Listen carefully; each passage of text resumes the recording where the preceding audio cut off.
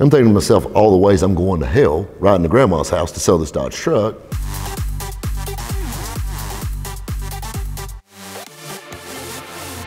You know, in the car business, you know, you got people come to you, you get to a certain point with them, you don't want to deal with them anymore. So you're not really nice or anything, you're just kind of like short and to the point and ready for them to leave. And I had a guy walk in and he just busted my balls every shot he got. I mean, he just knocking them down. I'm just like, you know, you're killing me. He was probably late 40s and balding, gut hanging out. And he goes, I'm buying this new Fusion for my wife. And now his wife, she was a nice looking lady, about half his age. Pretty sure she had some aftermarket parts on her, just guessing. Very, very, very well put together, nice Christian gal. And I'll leave it at that. Definitely one you take to mama. And, you know, and he was proud of her. You're real observant in sales. You pick up on things, you know, you pick up on the shoes they're wearing or the jewelry they have on or the clothes they're wearing, or the jacket or the watch. You notice those things about people, you know, and it tells a lot about a person. This guy, you know, he was kind of plain. Looks like he shopped at, you know, TJ Maxx. But she was, you know, she was a JC Penney gal. She was nice. Finally, it just got to the point where, you know, either I was going to make a sale or I was going to lose a sale. But I was going to do it fast, one way or the other. So we're sitting there and he says, you know what's crazy is I can go down the street and buy my wife a brand new Kia loaded out for half the price of this Fusion. I'm not talking to him anymore. His wife's sitting there. I said, how are you doing, ma'am? She said, doing great. And I said, boy, that's a gorgeous ring you have on. Every woman in the world. And I take her hand and I look at it. I'm like, man, cubic zirconia? She said, no, it's real. And then she looks over at him. And I said, well, he was trying to buy a Kia at half the price. Maybe try to save a little money here too. We'll take the damn Fusion. So I made a sale that day. It could either go one way or the other, but that's just dealing with people, you know. Every guy wants a truck. That's a guy thing. And four-wheel drive, 3/4 ton Dodge trucks, 250s, 2500 Chevrolets. That's the premium. Everybody wants that. You know, every landscaper in the world feels like they need a 3/4 ton truck to pull a lawnmower around with. We had a guy come in the dealership and mud on his boots. You know, you can tell he's a working guy. And he come in and we had a 3/4 ton Dodge truck we took in on trade at the dealership. And it was nice and it was lifted and had a nice set of wheels and tires on it. And it was a nice truck. And he come rolling in probably a 20-year-old Chevrolet truck covered in mud, beat to death, wheelbarrow in the back. I said, well, buddy, I said, what do you got to put down? He said, well, I got this old truck right here. And I'm thinking to myself, I said, well, let me call the used car manager up. And because I wasn't going to drive that piece of shit down, you know, and get my suit dirty driving in that. So I called him up to look at it. He looked at it. They were going to give him $450 for it if he threw the wheelbarrow in. It was bad. It was real bad. So needless to say, you know, he didn't have a lot down to put down. Let's see what your credit looks like. So we're sitting there in the business office and we're filling out his credit report and his job history and where he works and how long he lived there. And I said, well, let's see what that credit score is like. We'll see what we can do. And I walked into the business office and I wasn't in there 30 seconds and got to turn around on it. He goes, yeah, this isn't going to work. His credit score, I ain't going to throw it out there, but it was on the lower side of 500. It was definitely not going to sling a high $30,000 truck at the time. And so that wasn't going to work. And I said, hey, maybe you can get you a cosigner, help build your credit. We'll put this deal together today, get your payment down and everything. He said, well, I got my dad. Hey, what's dad doing? Well, he's at work. Hey, it's almost lunchtime. Does he take a lunch break? He said, yeah, he does. I said, let's ride and see him. You want to?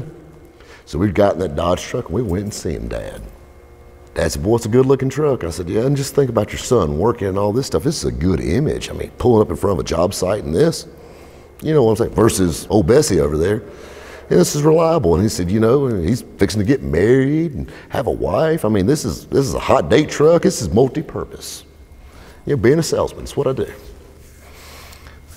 Dad signs the dotted line. I'm thinking, we might be able to make this work after all. I come rolling in, walk into the business office, and yet again, right back around again. Dad was about 50 points higher than the son. Still not enough. At this point, I done smoked about a half pack of cigarettes and done wore out 2 pairs of floor shimes walking back and forth between the business office and my office. And I told him, I said, listen, buddy, I said, as bad as I hate to admit it, I don't think we're gonna be able to put this together unless you come up with a large amount of money or someone that can co-sign with you with a decent beacon. He starts shaking his leg and he's like, my grandma. Grandma. I said, where's Grandma live? In Greer, which is a town just next town over. I said, let's go see Grandma.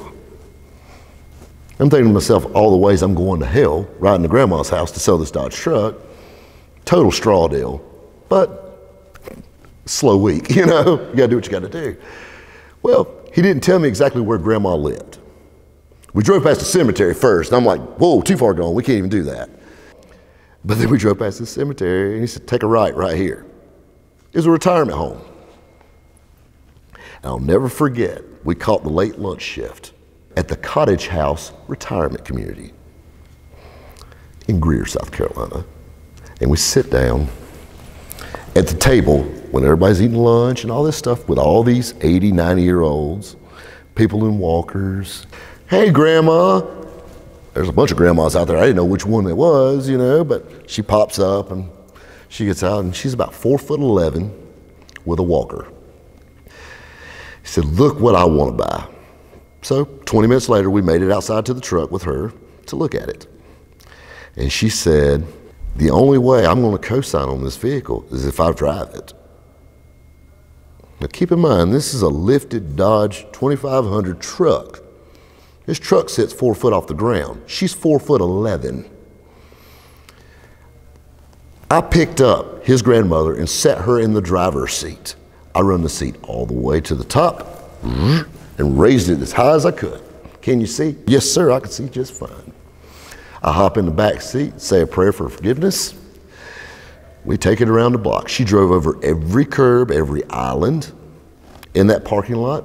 She returned it back to the parking spot somewhat. She took about 3 of them, but she did park it unscathed. I carefully set her back down in front of her walker. 20-minute trip back into the retirement community, and we filled out a credit app at the lunch table in the retirement home. And at the time, and keep in mind this was 2000s, I was pretty sly, so I done whipped out my BlackBerry and done sent the information. I was, social, the whole shooting match. Done sent it to the guy in the business office. I get back, Rob, we need to talk to you. I'm like, shit, not again. Has anybody got any credit in this family? And I'm thinking up the story I'm going to tell them why I've spent so much time on this. I walk into the business office. He said, you got to be the luckiest son of a bitch that ever breathed air. Grandmother had an 845 Beacon. And then the next day we got a firm lecture about straw deals, but that's a whole nother story for a whole nother time. Are you looking to buy your dream car? Premier Financial Services offers the flexibility of financing with the tax benefits of leasing. The PFS Simple Lease offers quick approvals and easy termination when you are ready for the next car. Visit our website and follow us for more.